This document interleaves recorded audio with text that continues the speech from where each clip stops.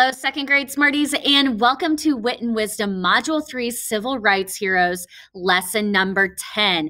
Today, our pizza bite question, our content framing question is, what does a deeper exploration of topic reveal in I Have a Dream? So today we are going to exploring the main topic of Dr. King's dream in his I Have a Dream speech. So to get comfortable with identifying and finding the topic, let's listen to the word America again and see if we can find the topic of this word, this song. So the words are going to be listed during the song too. I want you to pay attention to the words. What are you noticing in the words to help find that topic? Here we go.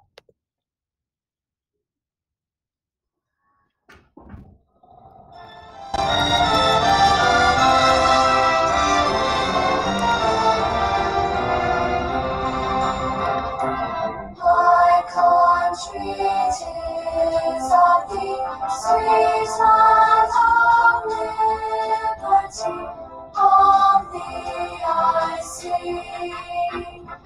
Land of my father's time, land of the pilgrim's pride, from every mountainside, let freedom ring.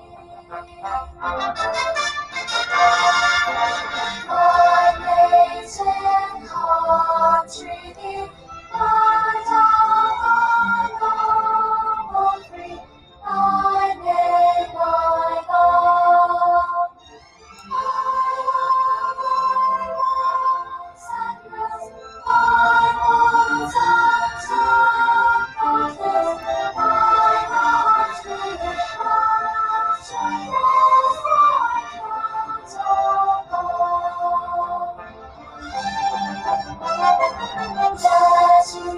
That swell of breeze and green from all the trees, sweet freedom song. Let mortals rise awake, let all the spring partake, let rocks their silence break, the sound go low.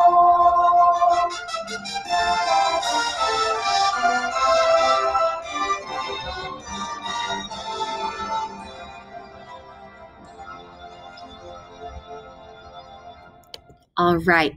I want you to think, what are some words that you heard over and over again? I heard the word freedom a lot. What was that song all about? Freedom where? What it talked about freedom a lot, but where is the freedom? Tell me in the puzzle. Where is this freedom with all this beautiful scenery? What freedom are they talking about? They're talking about the freedom in America, right? The freedom to see all the beauty in America, the freedom that we got by fighting for our country. So this song is all about America's freedom. So we are able to listen to the words of that song to help us find that topic. That topic of that song is that America's freedom was fought for, right? America's freedom was fought for in wars. And because of that fighting and because of that hard work and not giving up, America is free. All right, we don't want to listen to that song again. We want to move on. So we are going to be zooming in and zooming out today to find the topic of our text. Another way that we can find topics or gather information is to look at photographs. So I want you to look at these two photographs on the screen. What do you notice about these photographs? What are some things that you are seeing in these photographs? Tell me in the ed puzzle. So both of these photographs take place during the March on Washington. Something that I notice is that the photographer, the person taking the picture in this left picture, I notice that it's really close in, that you can see what is happening on this newspaper, but you can also see up close people standing around in Washington, D.C. In this picture, the photographer is zoomed out, right? It's zoomed out so you can see all the people that were gathered to listen to Dr. King speak. So photographers can use their point of view. Remember, point of view is understanding what you see from what you can see and what you are thinking from your perspective. So from the point of view of these photographers, one looked in closely, and it says in this newspaper, they're pouring in from all over, talking about the people coming from all over the United States to go to the March in Washington, giving really close details. But then some photographers can zoom out so you can see a bigger picture. So that is exactly what we are going to do with our texts. We are going to zoom in and zoom out, look at the smaller details and the big picture to find the topic of Dr. King's dream. So we are going to use Martin Luther King Jr. and the March on Washington. That was our last text. And we are also going to use I Have a Dream to find the main topic of Dr. King's speech. So we are going to look at our first text with Dr. King to get some information to help support our topic. The high point of the day comes at 3 o'clock. The crowd grows quiet. A young Black man takes the stage. He looks at the crowd. There are people as far as he can see. The man's name is Martin Luther King Jr. He is a preacher and the son of a preacher.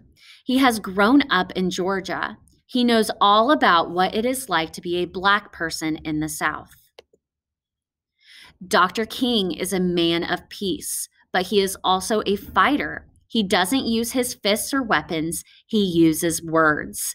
In the South, Dr. King has led many other protests. One was a march in Georgia. Another was a protest against a bus company in Alabama. He has been put in jail many times.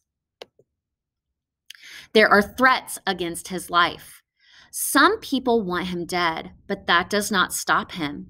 Today in Washington, Dr. King speaks words of hope. His speech is about a dream for a better world. Keep that in the back of your head. He says, I have a dream that my 4 little children will one day live in a nation where they will not be judged by the color of their skin. He hopes that people will see all children for who they are and for the things they do in their lives. It is his dream that one day little Black boys and Black girls will be able to join hands with little white boys and girls. So in this text, I want you to think, did this text give us more words directly from the speech, or did it give us more background information about Dr. King's speech? Did it use a lot of words from his speech, or did it give us more information about Dr. King and his speech? Tell me what you're thinking in the puzzle. So this text gave us background information about Dr. King and the reason for his speech, right? So this text told us about Dr. King. They told us about how he was from Georgia and that he was a preacher and the son of a preacher, and he led protests and was peaceful. It also told us why he gave his speech, what the topic of his speech was. Let's look. It says his speech is about his dream for a better world. What was the topic of his speech? His dream for a better world. Now, that is zoomed out. That is the background information about the speech in Dr. King. Now we are going to zoom in to the text, I Have a Dream, to find what his dreams for the world were. What were those specific dreams that he had? Also, looking at this text, this gave us background information, but it did have words from Dr. King's speech. So these quotation marks, do you guys see that? These little lines at the top, those are quotes. Those are the exact words that Dr. King said. I have a dream that my 4 little children will one day live in a nation where they will not be judged by the color of their skin. That was one quote. Here are more words that are directly from his speech. It is his dream that one day little black boys and black girls will be able to join hands with little white boys and girls. Here is the text, I have a dream. I have a dream that one day little black boys and black girls will be able to join hands with little white boys and white girls as sisters and brothers. I have a dream today. What do you notice about the text on this page in I Have a Dream and this text in Martin Luther King Jr. and the March on Washington? What do you notice about these two texts, these pages? Tell me in the Ed Puzzle. It's the same, right? So the author of this book, he used quotes. He used words from Dr. King to support his writing. This text is Dr. King's speech. This was from Dr. King's point of view.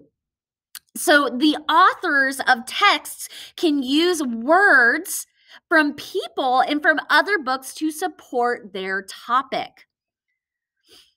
All right, so we know that the text I Have a Dream is the written form, an illustrated form of Dr. King's speech. Martin Luther King Jr. in the March on Washington gives us the history and the background information about Dr. King's speech. How do the two texts connect? What do both of these texts talk about? What do they both talk about? Tell me in the puzzle. They both talk about Dr. Martin Luther King Jr. and his dream for a better world. They talk about his dream for equality and freedom for all people. So I want you to think about Dr. King's dream and how he zoomed in and zoomed out. Who were the people that we talked about with his dreams? In his text, in his speech, I Have a Dream, it talks about his dreams for who? If we zoom in, he talks about his dreams for children, right? But then he zooms out and he has a bigger dream for the world. So he zoomed in by talking about his dreams for children and what he hoped for people. But then he talked about his dreams for the nation. So yesterday we organized these facts, these information, these pieces of information about Dr. King's dreams for children. That's zoomed in, and then zooming out his dreams for the nation. So zooming in on his dreams for children, he said that he dreamed that all God's children will sing My Country 'Tis of Thee with new meaning. His 4 children would not be judged by the color of their skin, and that little black boys and black girls would join hands with little white boys and white girls. That was zoomed in dreams, right? Those were his dreams specifically for children. Then he zoomed out. He talked about his bigger dreams for the country, for America. His dreams for America were that the nation will rise up and live out the true meaning of its creed. Mississippi will become an oasis of freedom and justice. And freedom will ring from the Rockies of Colorado. Remember, we held up our hands every time we heard the words, let freedom ring. We heard those words when he was talking about let freedom ring all over the country. So we are going to be using these zoomed in dreams and the zoomed out dreams to answer this question in our next writing task. What was Martin Luther King Jr.'s dream? So we are going to be using this information to help us answer that question. All right, so we have been zooming in and zooming out this entire lesson. So we are going to be zooming in, looking closely at this photograph, and we're going to be zooming out to find the big picture. What is the meaning of this photograph? So we are going to zoom in by thinking about the shapes that we see, the space in this photograph, and the dark and light areas to help us get an idea of why this photographer took this picture. So looking at this picture, what are the largest shapes that you see in this picture? Looking at this photograph, what are the largest shapes that you see? Tell me in the puzzle.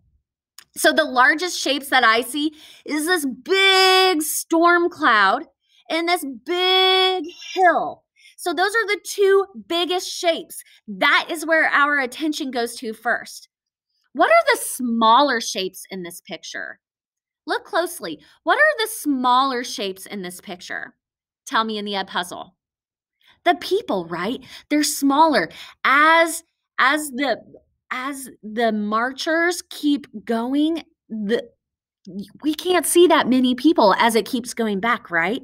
So the photographer wanted to draw our eyes to the big shapes that we see, but to also focus on how long that line of marchers were.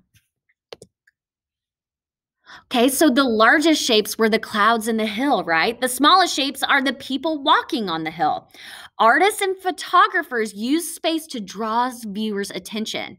So when we're talking about space in art, we're not talking about outer space.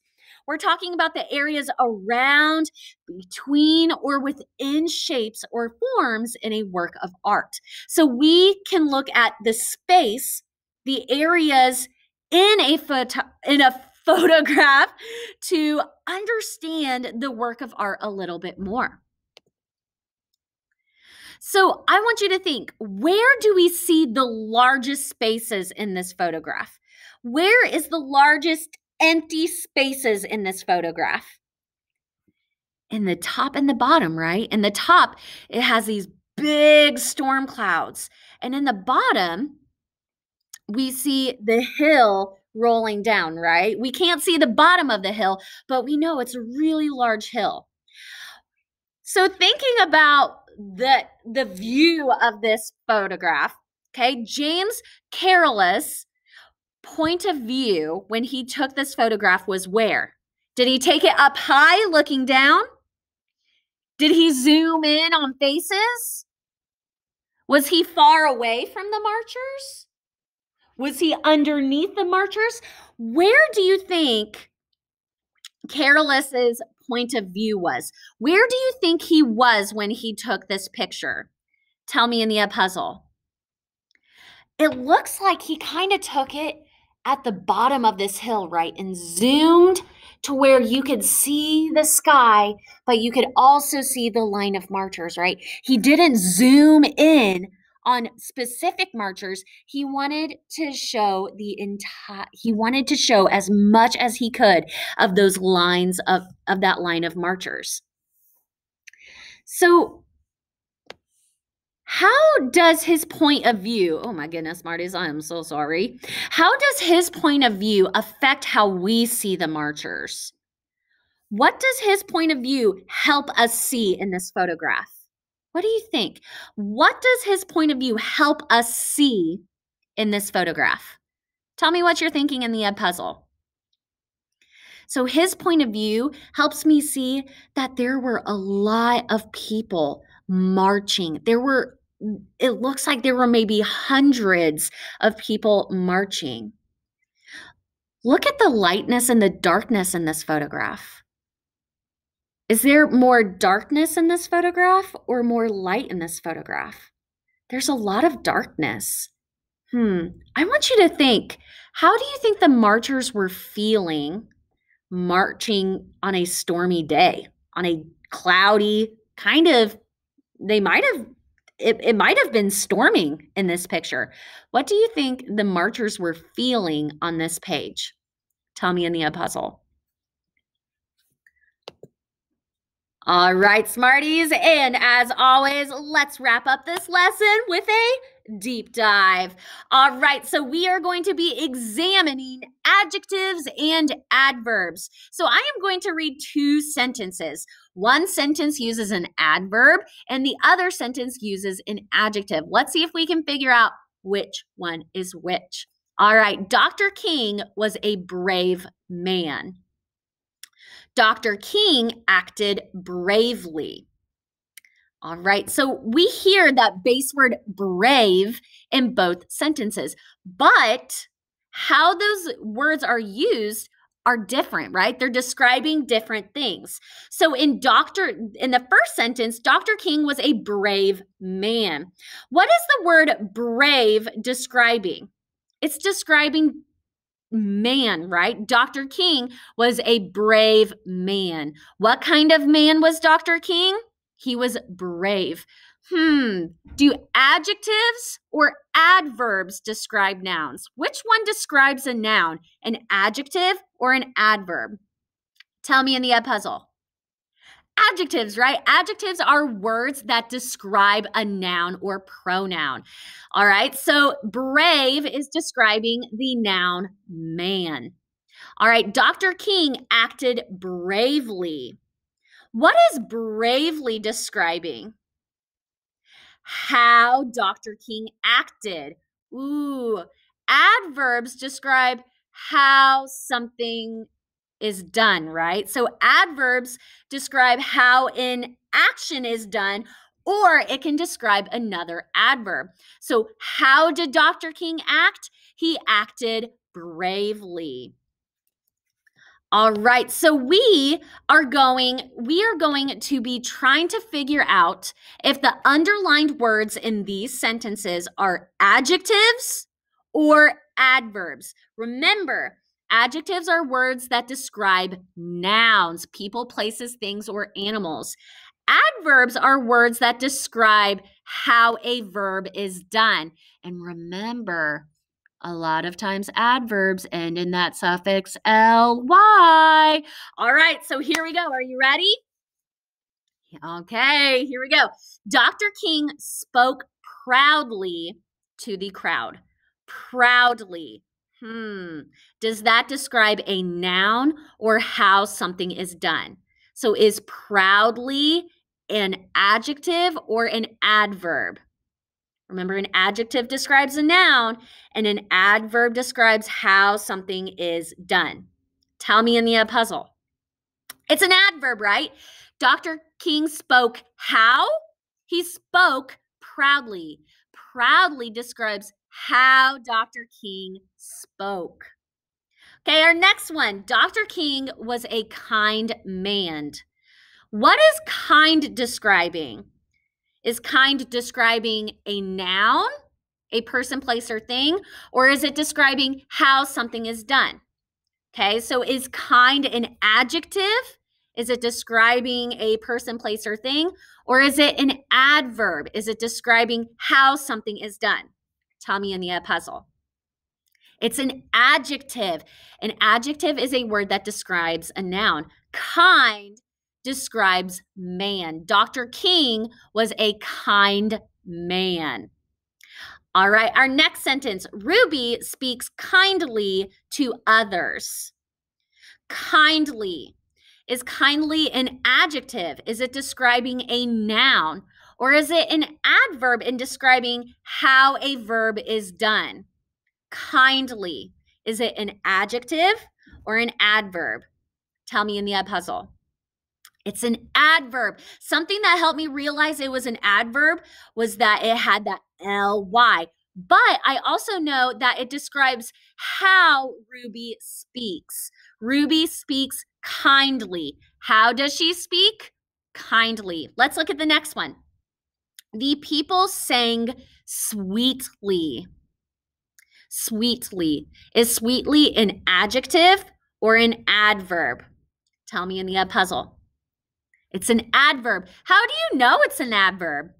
It ends in ly and it describes how the people sang. And our last one, the red hills of Georgia. Red. Is red an adjective describing a noun, or is it an adverb describing how a verb is done? Tell me in the puzzle. It's an adjective. It describes the color of the hills, the red hills. What color were the hills? Red. All right, Smarties, that is it for Module 3, Lesson 10. Remember to keep that growth mindset. Good learners do hard things, and I will see you soon with another Wit and Wisdom lesson. Happy learning, Smarties.